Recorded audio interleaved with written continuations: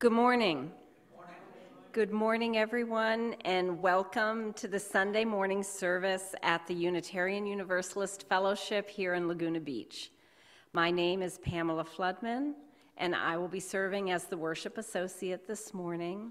Don West Jr. will be leading our service, and our audiovisual, and also handling the Zoom tech. And our audiovisual assistant this morning is Dara Skorecki, and we're delighted to have Sue Breedice here with us as our guest musician today. I want to call attention, I guess, to the recognition that our area today is preparing for what we're anticipating is going to be difficult weather later today with rain and with wind, and yet still I see there are those of us who have chosen to come out here to be here together in person. There are people who've joined us by Zoom, and it's really wonderful to be together this morning. Today we will be having the fourth of our series of 4 services that have made up our Summer Unique Programming series this summer. So Summer Unique Programming, we call them our Summer Up series. And this year, our Summer Up program has focused on close reading and discussion of a book written by the Reverend Dr. Tom Owen-Towle, who is also a friend and frequent visitor with us here at UUFLB. And Reverend Tom's book that we've been discussing this summer is entitled Homestretch, The Art of Finishing Life Well.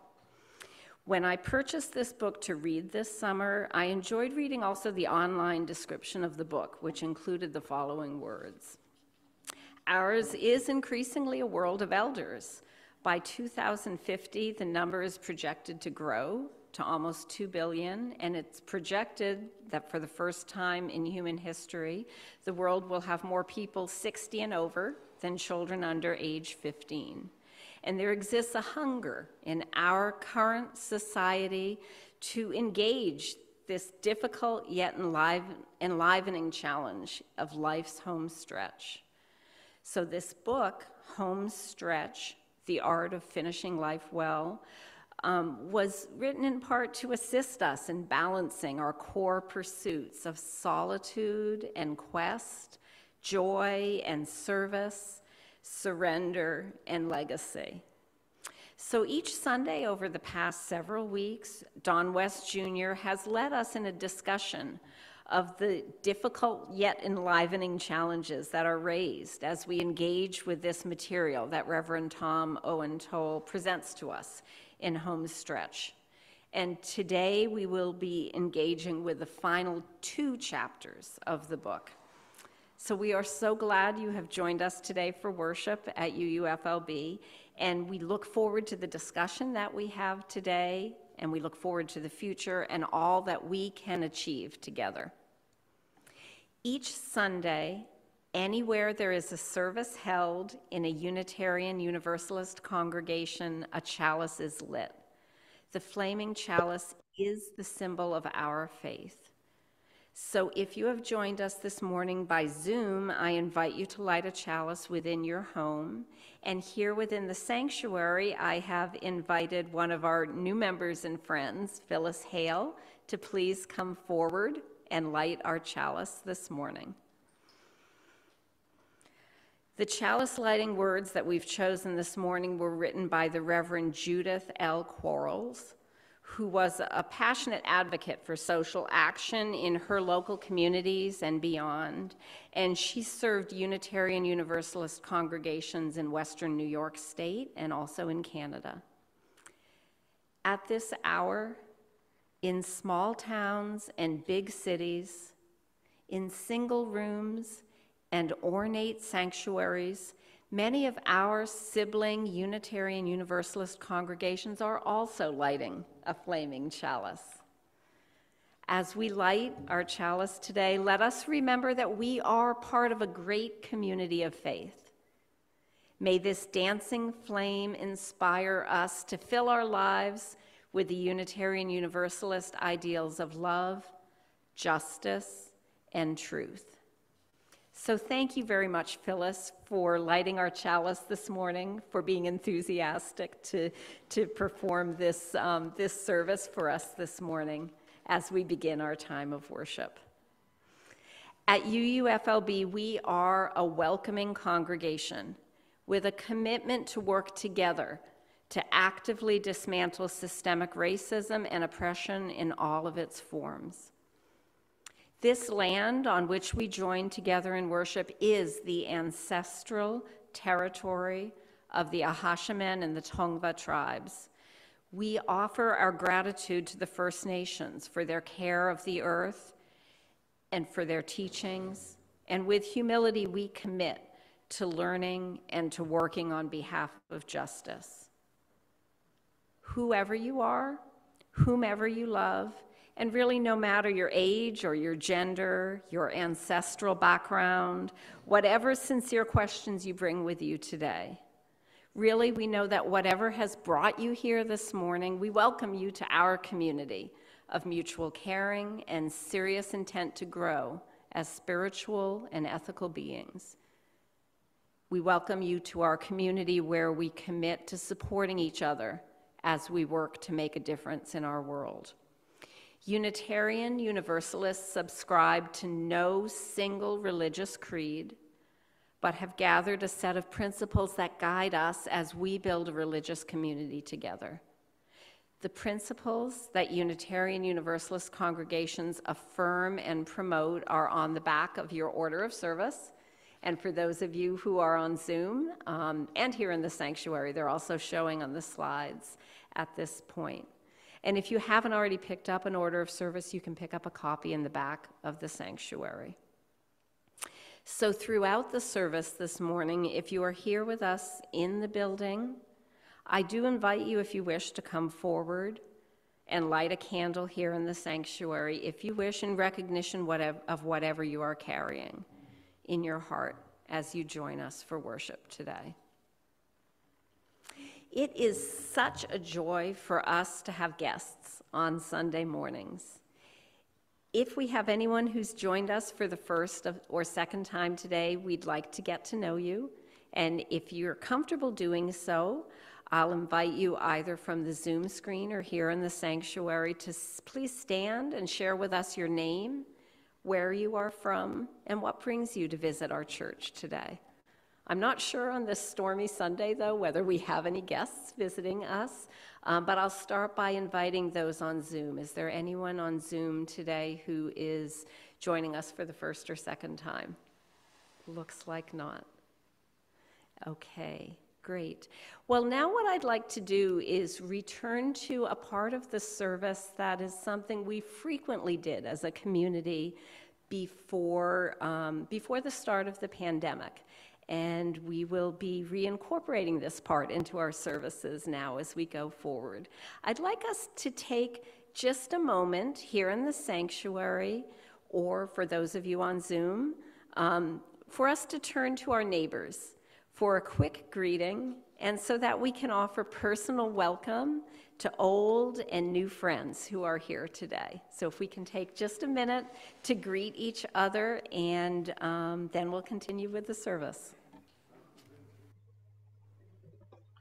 Good Sunday morning, Zoom fellows, Zoom ladies.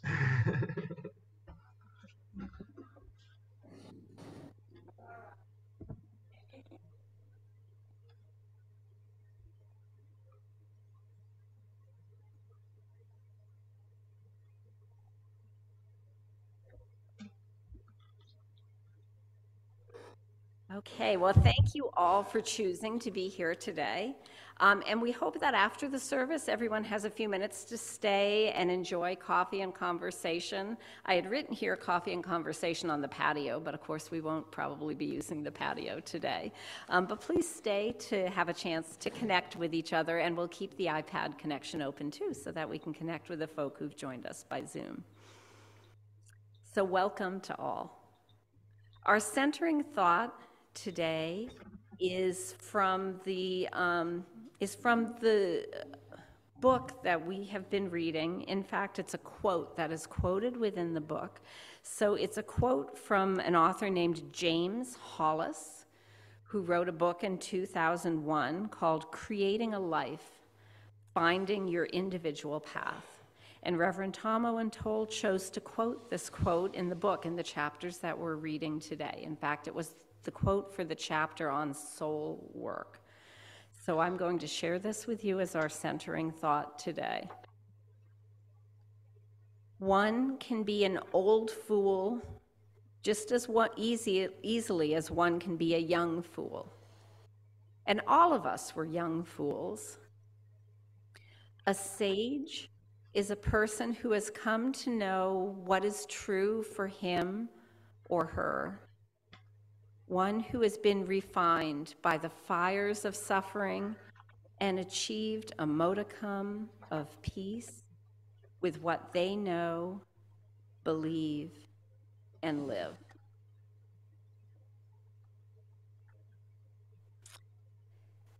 So many thanks to everyone here at UUFLB who works together each week to create the opportunities that allow us to worship together and to be together in community through weekly events such as the Zoom at noon discussion group. I really do want to thank our board and our worship committee. Both of these groups meet at least on a monthly basis and have met in this last week. And everyone who helps to prepare each week for our Sunday morning worship services and for events like the Zoom at noon discussion group. And so if any of you are looking for another way to become involved, please speak with any of us. Working together in this way, connecting with each other is the way that we build community as our strong base from which we go out to make a difference in the world. For our announcements this morning, I think my main announcement was that there is the Zoom at noon discussion group on Mondays at noon. Speak with anyone here within the fellowship if you're looking to find a way to join that group. And then also a reminder that we are, as a community, looking for additional individuals who wish to join us in providing meals once a month for our neighbors who are without homes. And we do this in this community on the first Thursday of each month, and the group that coordinates these meals really is looking to see whether there are other individuals who want to commit to occasionally providing one piece of that meal service. So yes, we have other announcements here. I see two of them. So if you tell me, then I'll also repeat it so the folk on Zoom can hear. Oakley? With regard to people furnishing or helping with the meals, we do have a fund available to reimburse their expenses. So everybody helps. The important thing is that we really need them to help with the meals. Yeah. And they have the option. They can either get reimbursement or some can give them whatever certificate they need to take it as a deduction. Yeah. Or if they just want to consider it as a contribution, Excellent. Oakley has reminded us that if you are participating in, or if you volunteer to participate in providing a component of a meal for the alternative sleeping location, there are funds here within our fellowship so that you can be reimbursed for the purchases that you make towards that meal. So what we need more than anything is hands and people who want to commit to be part of preparing a meal. And if you do so, you can either choose to be reimbursed, and you would just need to submit the information about what reimbursement is needed to our treasurer, Tom McGrew, or you could submit that information and get documentation from Tom that that's been a formal donation that you've made, or you can just choose to contribute it without requesting either reimbursement or the documentation. But again, it's really ourselves and our hands and our commitment to be involved in providing this that's needed, because there are funds within the community to help support that. Thank you, Oakley. That's so important. Rachel?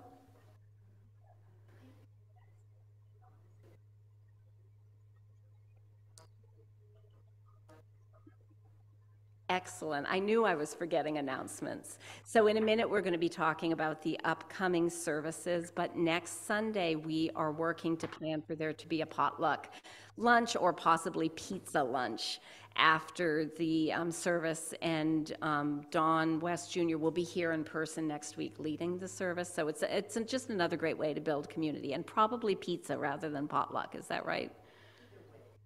Excellent. Okay, very good. Phyllis, you had something to announce as well. Yes.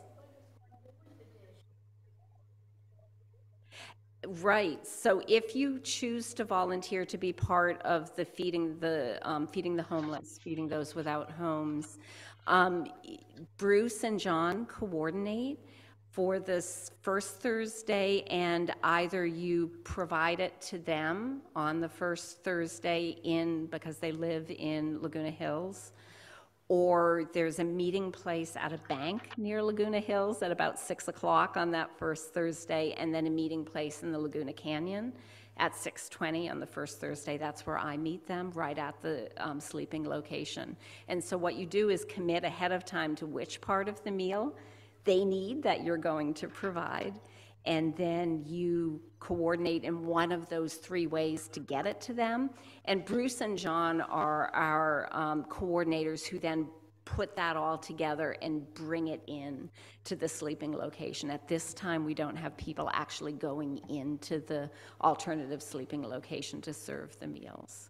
So it's really just coordination. And again, it's something we've been participating in here at UUFLB in one way or another, pretty much, I think, since the start of this congregation, and most recently in community with the ASL. So we can get you more information and put you in touch with Bruce and John if you're interested. Okay, great. So I think what we're ready to do now then is move to our, oh no, wait a minute, I want to announce the upcoming services first. Dawn, if you could put the slide up with our upcoming services.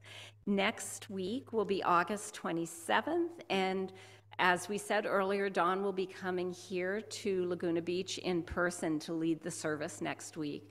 And this is an ongoing part of a series that we've been holding about every month during this calendar year, where we're focusing on the UU principles. Again, the principles as you'll see them on the back of your order of service.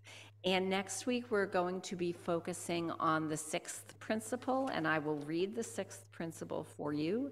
As Unitarian Universalist congregation, we affirm and promote the goal of world community with peace, liberty, and justice for all. So our focus next week will be on the sixth principle and what it means for us and what it means in our lives. The following Sunday on August 27th, no, that is August 27th, sorry. The following Sunday on September 3rd, Bill Steiner will be joining us again here at UUFLB, and Bill is a friend of the congregation for many years, and is coming to talk with us on September 3rd, which is the Sunday of Labor Day weekend. So this will be our Labor Day service, and Bill is a lawyer with a focus in a labor law practice, and each year as he comes and talks with us, he brings us perspective on some of the current challenges in the current work that's going on in support of labor, particularly within California and Southern California, and more broadly as well. So I know that will be a wonderful service with Bill on September 3rd. And then on September 10th, Reverend Celia Young will be returning here to UUFLB for a service with us, again, as part of her series this year. And this service is going to focus on intergenerational relations, and September 10th is actually Grandparents' Day. And so I hope you're able to join us for these upcoming services. Now I invite you to join us in using your voices and using music to celebrate our time together here as a community. Our opening hymn this morning is number 1021. It's a favorite hymn written by Bill Withers, And the hymn is called Lean on Me. I know it's familiar to everyone. And please stand as you are comfortable in body, mind, or spirit, and join our guest musician, Sue Breedice, in singing number 1021, Lean on Me. We'll do that afterwards. Great.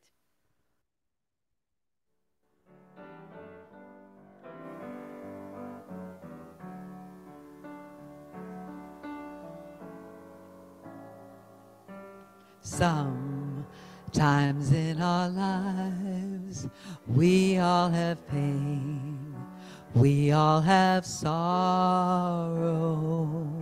but if we are wise, we know that there's always tomorrow. Lean on me when you're not strong, and I'll be your friend. Okay, There we go. so now let's see. I see Candy nodding. Is your nod mean, Candy, that you're hearing me speak? Correct. Wonderful. So for those of you who are on Zoom, you just missed most of a wonderful, rousing celebration of Lean on Me together with Sue. However, we now have you with us again, which is lovely. Dawn, we're about to do our unison affirmation. If you're able to share the screen for the unison affirmation, I think we can move forward with our service. We were all set to do a call and response for unison affirmation. But I think if Dawn is able to share the slide on the screen, we can now take a moment to remind ourselves why we do come together as a community, even when it's challenging on a day when there's storms pending and when our internet goes out. So I invite you to read these words, the words of our unison affirmation. I invite you to read them together when and if it feels right for you. And for those of you who've joined us by Zoom, you can go ahead and unmute your microphone to join your voice together with the voices here in the fellowship building. So please join me in together in reading. Love is the spirit of this fellowship. Service Service is its law. This is our our great great covenant covenant. to dwell together in peace, Peace, to seek the the truth truth in love, love, and and to to help help one another. one another. So thank you all for joining today, for being a part of our community, for committing to make a difference. We have come to a time in our service to briefly share the important events that have touched our lives in the past week. The joys which we share are amplified so that they extend beyond ourselves into our community. And when we share our sorrows, we provide for each other the support and the care that are really vital for each and every one of us. So during this time of sharing our joys and concerns, we will pause the recording of the service. Recording it again at this time. And I acknowledge really that it is as much a blessing for us to be able to give as it is to receive. And I truly believe this and feel this each time we gather together in community, because in our self-governing and self-sustaining community, we recognize that it is our responsibility to give and to receive and to do both well. And we depend on the love and the generous contributions from our members and our innumerable gifts of time, compassion, humor, and our financial contribution. So as we're during this time of offering, passing a basket within the fellowship, you'll also see information on your screen providing additional ways in which you can give, either electronically or by sending a check to the fellowship.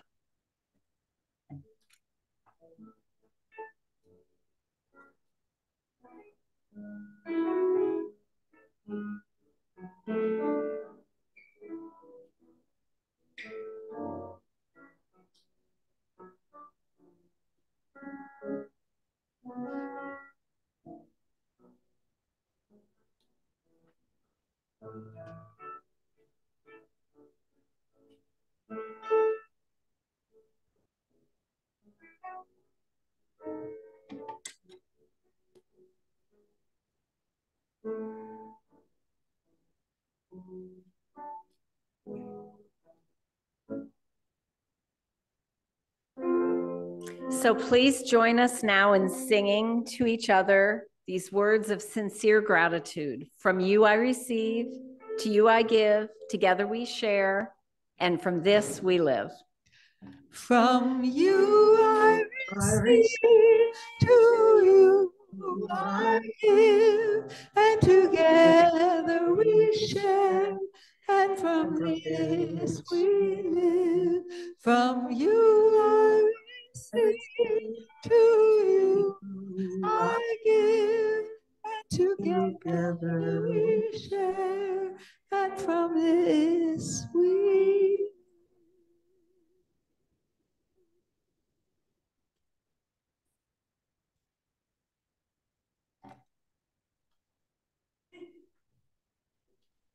Dara, I think you now need to turn the sound to the computer sound because Dawn will be leading us into a time of meditation.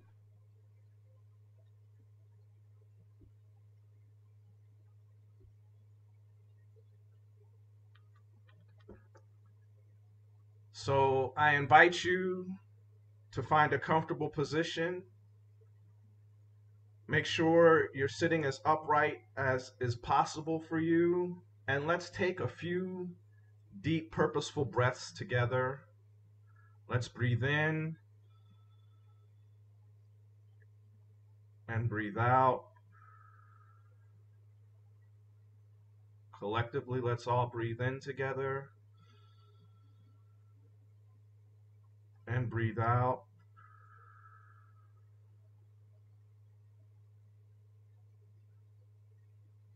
Breathe in and out.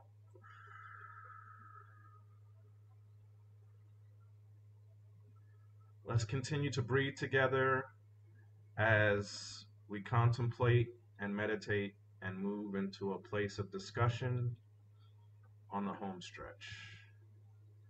Deep breaths in and out.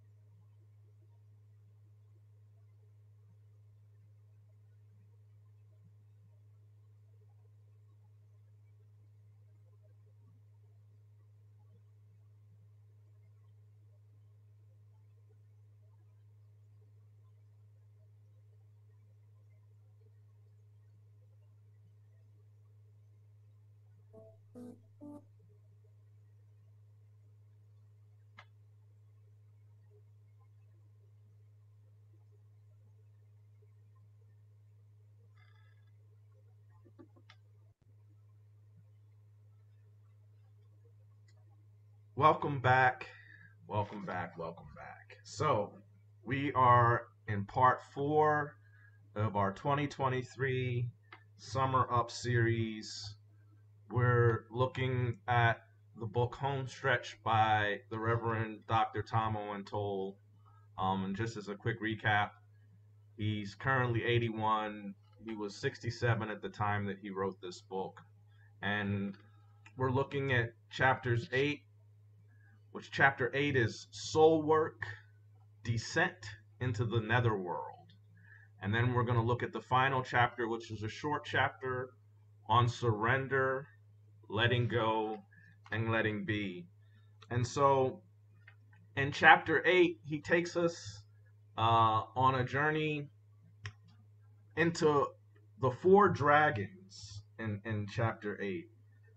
So soul work, descent into the netherworld, and in the netherworld he says we're going to find 4 dragons, and those 4 dragons consist of angst, anger, aloneness, and anguish. There's a fine line between bravely facing our angst and being downright foolhardy or taking stupid risks with valuable things. And the dragons, he gives us a lot of different examples, but the dragons um, are challenges, but he says they're also the protectors of our most valuable possessions. And one of the things that I found interesting is he points out that how in Western society we have a very, very dualistic black and white view of good and evil. And it starts to affect our viewpoint, and it starts to create some angst in us because of our Western psychology. And he shares something that I found very interesting that I didn't know exactly this way before reading this in the book. And that's that in Hinduism, they don't recognize that there is anything that is absolutely good or absolutely evil. Everything exists as a mixture of both. And he shares a vignette about the Diwali festival and how it's a celebration of an evil demon because of the difference in worldview. The evil demon is not all evil. And he takes us through angst, and it's unabashedly inviting for us to take the Eastern route of shaking hands at the four uh, fearsome dragons of elderhood: angst, anger, aloneness, and anguish. Um, and then he tells us a story about Aretha and how she deals particularly with angst. And only it's only been in recent times, in my late 70s, when I mustered enough guts to face my fears, getting to know them on a more intimate basis, that they've slowly but surely lost some of their iron grip on me. What usually works for me is to schedule a brief time. She does it usually in the late morning when she's fully awake. She sits down and she takes one of her fears, and for that one session, she invites that particular anxiety into her consciousness. And she says, I like to open my hands like a cup and hail the anxiety to her hands, and there her and her scary friends sit. And she says it has not always been successful, but she's on her way to freedom's land, which my take is that just going through the practice and facing her fears and facing the things that cause her angst has given her the ability to lessen them some. And he says that one of the four dragons is anger, and he warns that anger is something that we cannot be rid of, but that we can be more strategic and have uh, a more useful focus to how we dispatch our anger. And he gives us a warning that suppressed anger can result in insomnia, high blood pressure, fatigue, habitual sarcasm, accident proneness, gastrointestinal disorders, headaches, verbal or physical outbursts of anger. And these can all be destructive to our health. And I find that interesting that it's our anger. And so there's a guy named Arthur who he refers to. And what Arthur tells us is that when he was a kid, he was a powder keg. And he learned masking behaviors, which were not necessarily healthy behaviors, because he was doing that. He was suppressing his anger and he was swallowing all of his anger in his middle years. And what Arthur tells us is that as he's entered into the home stretch, he started to embrace what Reverend Tom suggests, which is to have a strategic anger, and where our anger is released and we allow it so that it's not suppressed. He then takes us into aloneness, which is one of the things that he says in the home stretch is such a challenge. And in his discourse on aloneness, he points out that we come into this world alone and we leave alone, and it's the things that happen in the middle. And if you take a less cynical view, he invites us to think about it in terms of the spirit of the Hebrew meaning of the word death. And in the Hebrew, the word death literally translates to being gathered unto one's people.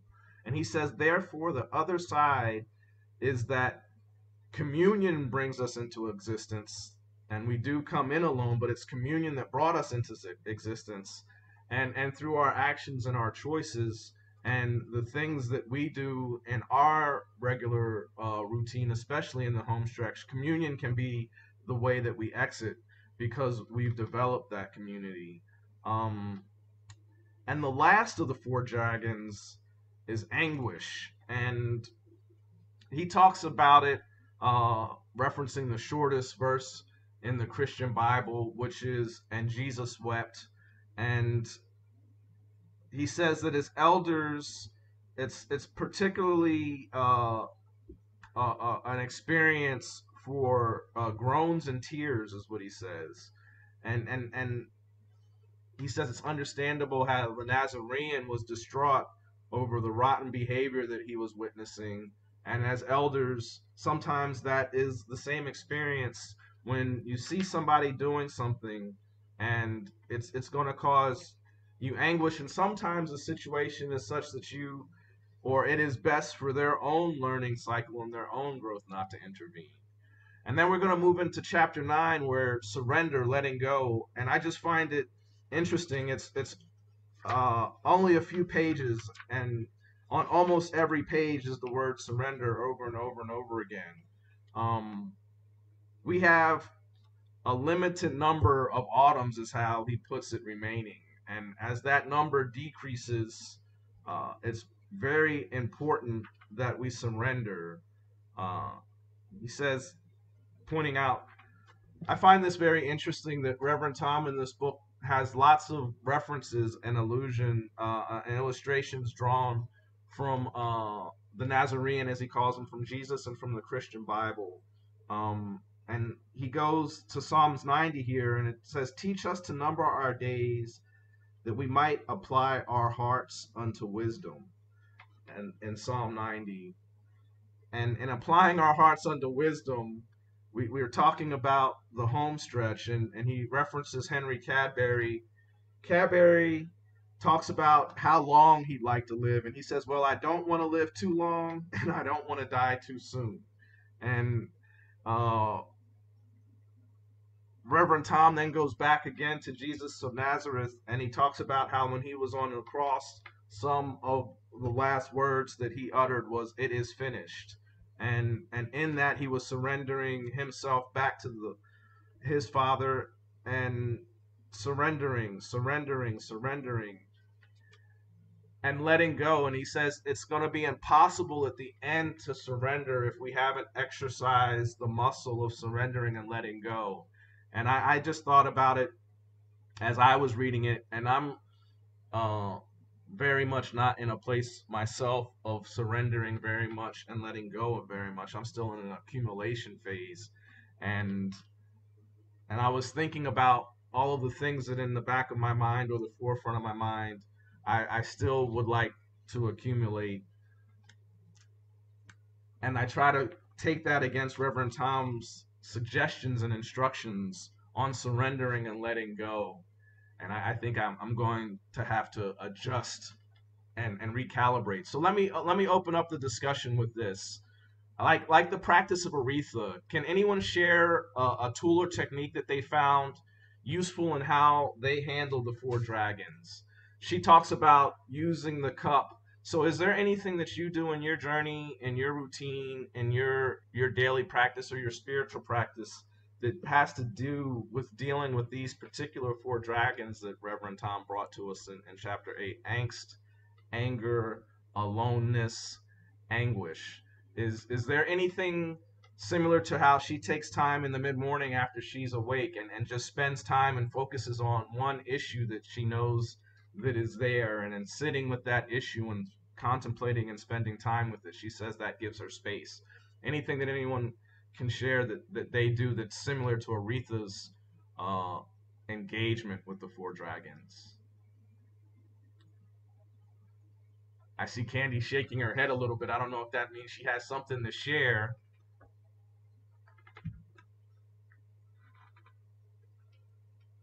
Yeah. Dawn, we're just getting set up here, if you don't mind, to be able to hear and speak from here. And Candy, I see you have something to share, which is great. Just let me get it set so people here can hear you as well. Can you test out? Yes. Testing. Testing, tasting. 1, 2, 3, 4, tasting. People can hear her, right? Yeah. Excellent. Well, I do a lot of meditating. Well, I knit and crochet every day, which really chills me out from any angst I might have. It really is calming. It's a repetitive thing and doesn't take a lot of concentration and focus, so that I can really think in a very subtle way that's not pointed toward anxiety or anger. It's calming. It's like meditating. And so I'm grateful for that. And of course, I was, before I mutilated myself, I was exercising quite a bit, which is also helpful, really helpful. I was attending classes, which gave me community since I live alone, and exerting energy communally, which was very beneficial. And I always turn to serving others whenever I can to calm myself and make myself feel productive. I like all of those. Thank you, Candy. Thank you for sharing. Art, exercise, community. Art, exercise, and community. So, does anyone in the building have something that they'd like to share with us? I see Harry raising his hand. Let's see. Take it away, Harry. Anger, I have my own way of dealing with it, but I read a quote yesterday that caught it pretty well. It said, if someone hits you with a stick, you don't get angry with the stick. He said that hits you really is a stick, and what's hitting you is their anger, and they aren't in control. And therefore, you need to react to them different, because they're not what's hitting you, it's what's controlling them. And my way of putting it is, when you get triggered, and anger is a good example of what you can get triggered into. I go into what I call automatic pilot, and I'm possessed. I behave out of that anger and have no control. I don't get hit people or things, but my voice and everything, I behave in a automatic way. If I can become aware of being in that state while it's happening, sometimes I can step out of it. And even if I can't become aware of it while it's happening, if I can become aware of it afterwards, which is often the case, I look back and say, oh, I was triggered, I was out of control. Then I can try and be more aware of it the next time. And so the idea is to be as conscious as you can of when your emotions have taken over and to learn from that. And what you do there, Harry, I call that the observer's chair. I do the same thing, and I'm the observer, that quintessential self, my spirit, my soul, whatever it is that can hear my thoughts. I can witness what you're talking about, and I try to exercise that same amount of control so that I can step in and say, hey, cut that out, dude, especially on the anger side of my spectrum. Rachel, you came up to the front for us. Hi. Yeah, I really enjoyed these last two chapters. And Don, your question, which is so interesting, it reminds me, as many of you know, my mother got her doctorates when she was 60. And one of the exercises she did, because she got it in psychology, was you choose 6 to 8 emotions, you give them a color and a form, and you bring them all to a table. And this is what I was reminded of that exercise, because she did it with us. And what do they look like, and what are they saying to you? What color do they take, and how much? Because I find for me, when I bring fears to the, it changes. So if I'm bringing fear, to me, that's like a white nebulous fog throughout the room, because it's pervasive in my life, and recognizing that.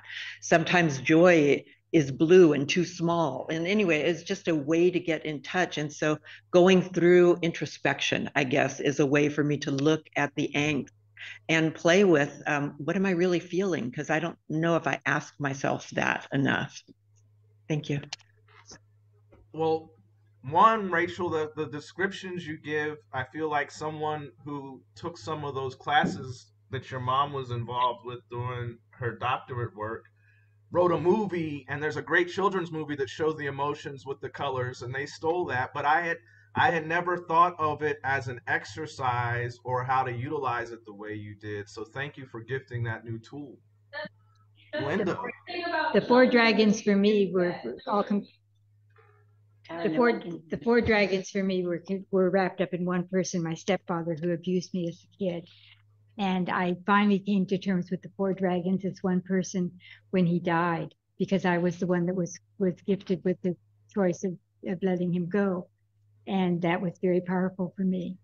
I've not experienced anger, angst, or aloneness, or any of the other, what's the other one? Anger, angst, aloneness, and Anguish.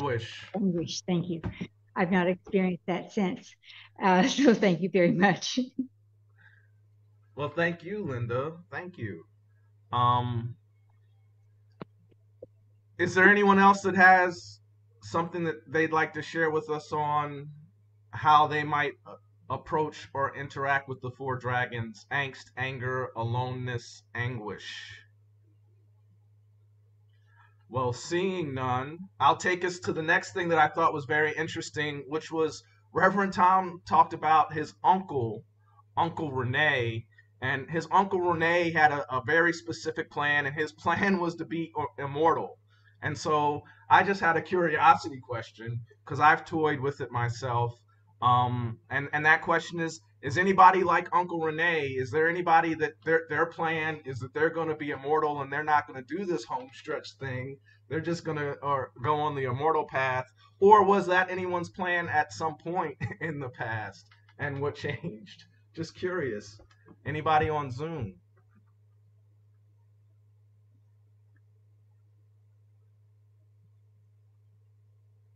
Well, I'm going to take up the Zoom space since I see no takers and share that I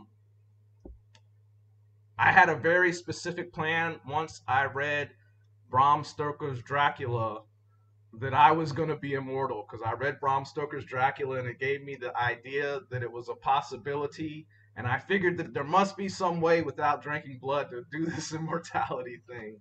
And there's lots of other movies that have fed into my youthful desire to be immortal. And so if and only if there's a way that I can stop aging, I will take on the immortality run.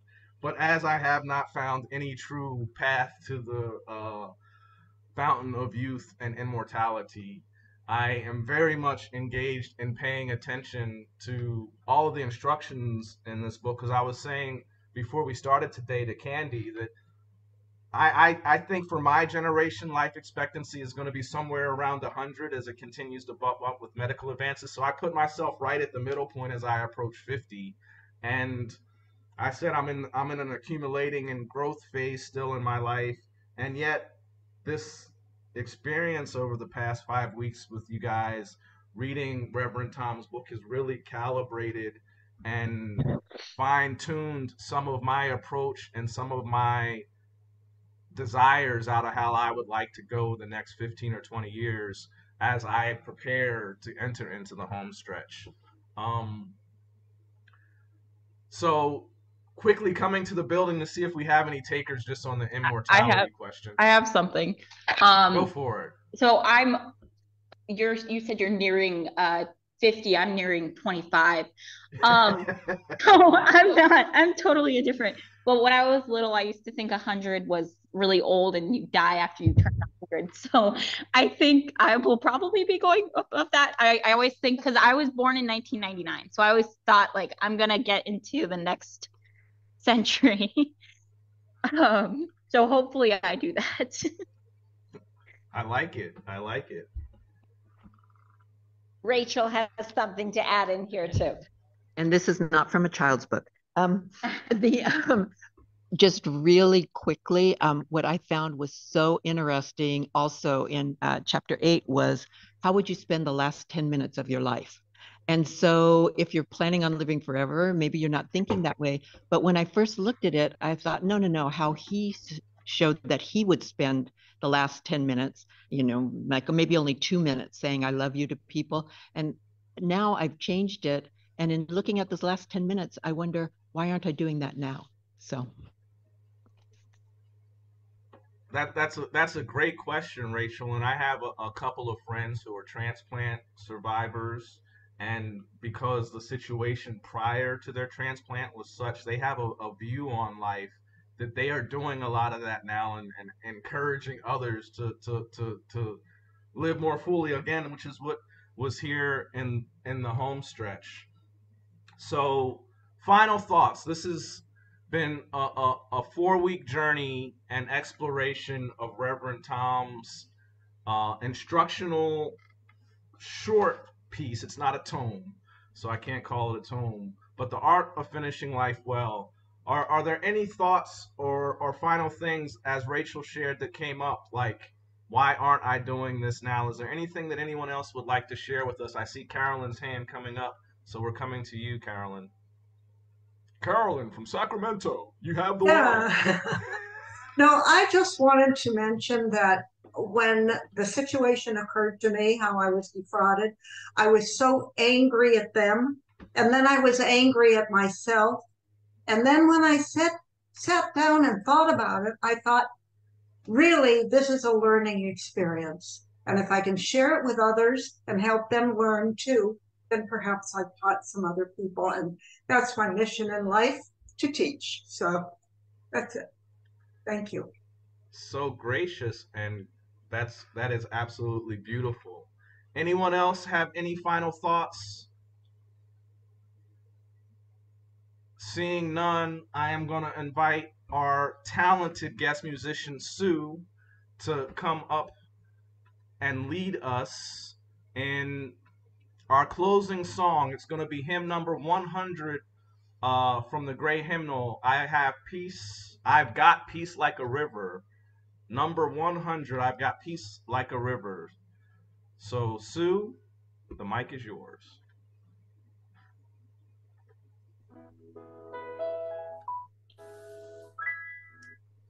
I've got peace like a river. I've got peace like a river. I've got peace like a river in my soul. I've got peace like a river. I've got peace like a river. I've got peace like a river in my soul.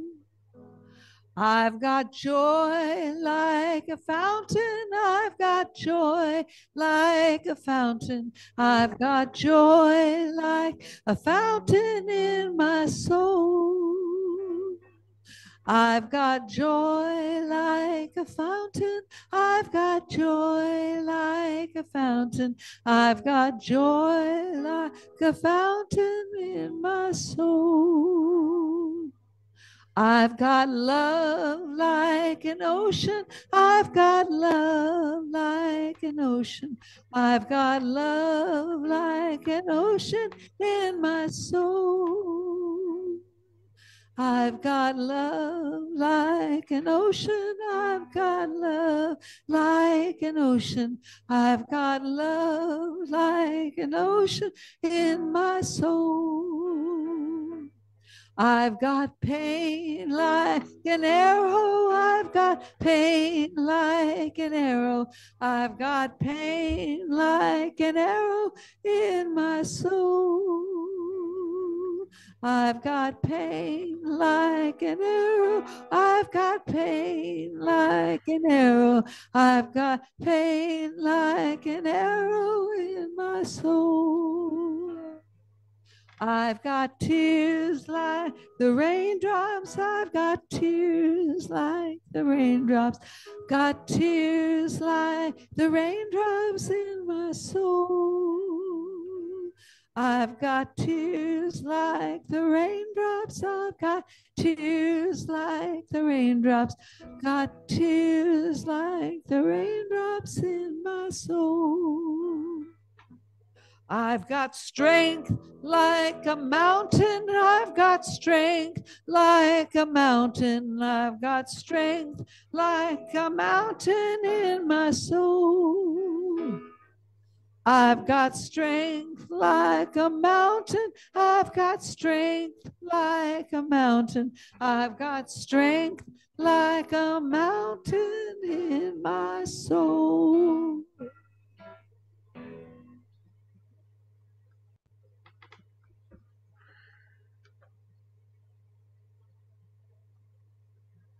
I've got strength like a mountain in my soul. Thank you so much, Sue. As Pam comes forward to extinguish our chalice today, if you've lit one at home, now is the time for us to blow it out. As we extinguish our chalice today, its flame shall go out, but its light will endure, and we shall carry the mantra that Reverend Tom gave us in our hearts. Spirit of life and love, fill my body with healing kindness. And now, as you're able, let's make a circle in the fellowship, and Sue will lead us in our closing song, Let There Be Peace on Earth.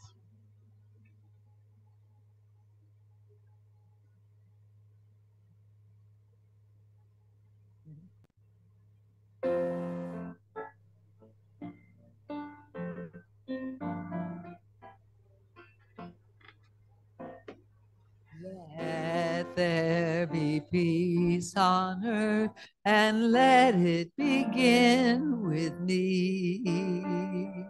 Let there be peace on earth, the peace that was meant to be. With earth as our mother, we are family. Let us walk with each other in perfect harmony. Let peace begin with me. Let this be the moment now. With every step I take, let this be my solemn vow. To take each moment and live each moment in peace eternally. Let there be peace on earth, and let it begin with me.